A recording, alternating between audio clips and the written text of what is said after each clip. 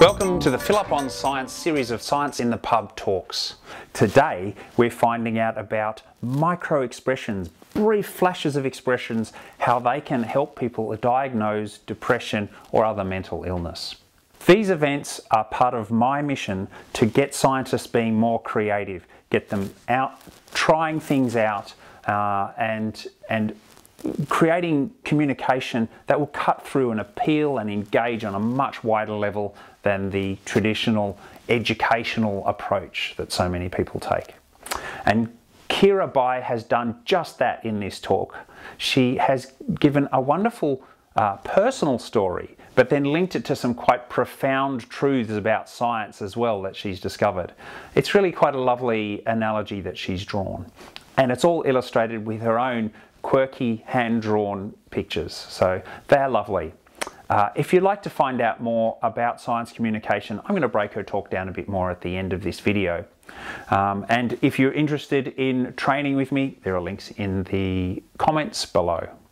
In the meantime, sit back and give a big round of applause for Keira. Hi, good evening everyone. My name is Keira. My family name is Bai. Sorry, it's not Bai, it's Bai. It means white. Yeah, it's Bai. It means white in Chinese. So what I wanted to talk about tonight is about me. 3 years ago, I suffered from depression. At that time, every day, I asked myself, how did I step by step get into the marsh? I recorded everything that happened in the past, and I saw myself in the most of the scenarios was standing still and waiting for someone to ask me to do something.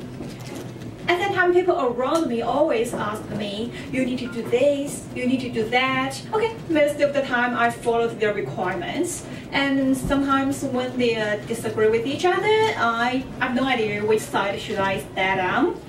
But worst is, no one told me what to do. If no one told me what to do, I can do nothing. Because I was extremely afraid of making any incorrect choices. I know it sounds very ridiculous, and it also confused me, because in my memory, when I was a child, I always have my own minds. Even being get in trouble, I still trusted myself, but why everything changed when I grew up? I think it might be because someone told me, if you make any mistakes, you will pay a heavy price, and I've no doubt about it. The best way to avoid any mistakes is to avoid all uncertainties. For the instructions from the experienced people, don't make your own choice and you won't make any mistakes. It's a perfect logical loop and almost killed me, so I decided to do something to save myself. So I decided back to the school, because since I was 6 years old, I spent the most of my life in the school. Study is relatively less uncertainty for me, so I thought it must be a safe choice. But however, when I studied to my study, I found everything is out of my expected. I studied on the microexpression recognition. Yeah. So I studied on the microexpression recognition, assist in the depression detection by artificial intelligence. The microexpression is a subtle expression that happens when people try to conceal their true emotions. So it may help to discover the real emotion of depression patients, but it's hard to be recognized. So we use the artificial intelligence to detect it. But whole of my project is based on the psychological theories. My background is not psychological. So more than once, I've asked my supervisor, will these theories be proved wrong in the future? Maybe, my supervisor answered me.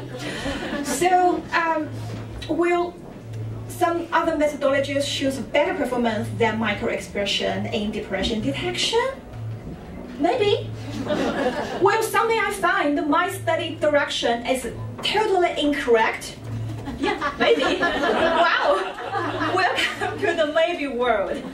If you asked me, is there certain links between the microexpression and the depression? I could say we have evidence to prove it, but I can't say 100% yes. So how do you distinguish the microexpression and the normal expression? Theoretically, it's different, but in practical, it's difficult. So does this collection spread it widespread to everyone? High probability that artificial intelligence will obtain the bias. We're trying to eliminate the bias, but how long will technique be applied to the real life? I've no idea. So, I was extremely afraid of unknown questions, but now I'm facing unknown every day. I used to be afraid of making mistakes, but errors accompany with me. My code that was uploaded to the GitHub now even preserved in the Arctic mountain. That means my bugs will exist for 10,000 years. So I used to be afraid of making bad choice. But in the research world, there is no bad choice. There may be good things or bad things in a story, but there is no good theories or bad theories in a scientific research. So the theories that are now accepted by everyone may be out of date in the future, but out of date theories currently may apply for the future scenarios.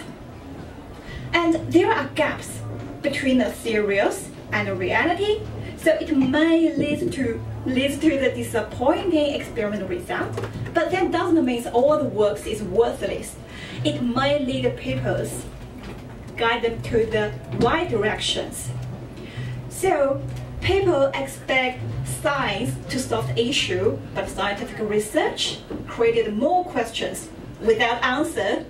The things that were most scared me now firmly attract me.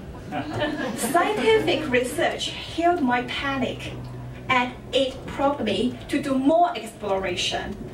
Now today, I've been here, it's also exploration for me, because I don't know whether people are interested in how and why I want to do the scientific research. Does people think my experience is boring?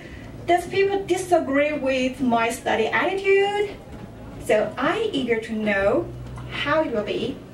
And I know from my understanding of Aussie, even they totally disagree with me, they won't jam me down. So I'll be here. And so thanks for listening. Thank you. I'm Keira.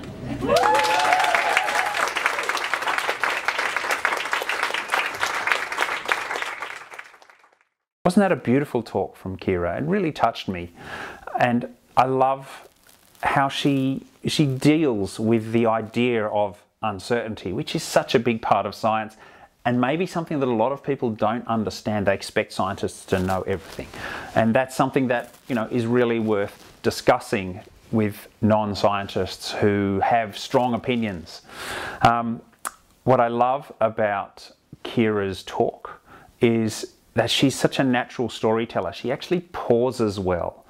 She has little gaps, and that's one of the biggest things that I think you need to do. It's actually a moment for you to connect with the audience and find what your audience is thinking, where they are, and let them felt a bit listened to, which is a very important thing about connection.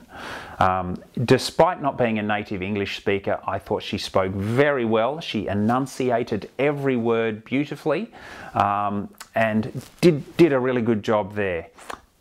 Her drawings were elegant. They really added to the vibe without interfering with it. They complemented it very beautifully. She had compassion and humour in the drawings, which matched the compassion and humour in her talk. She also did a really good job with the conversations with her supervisor.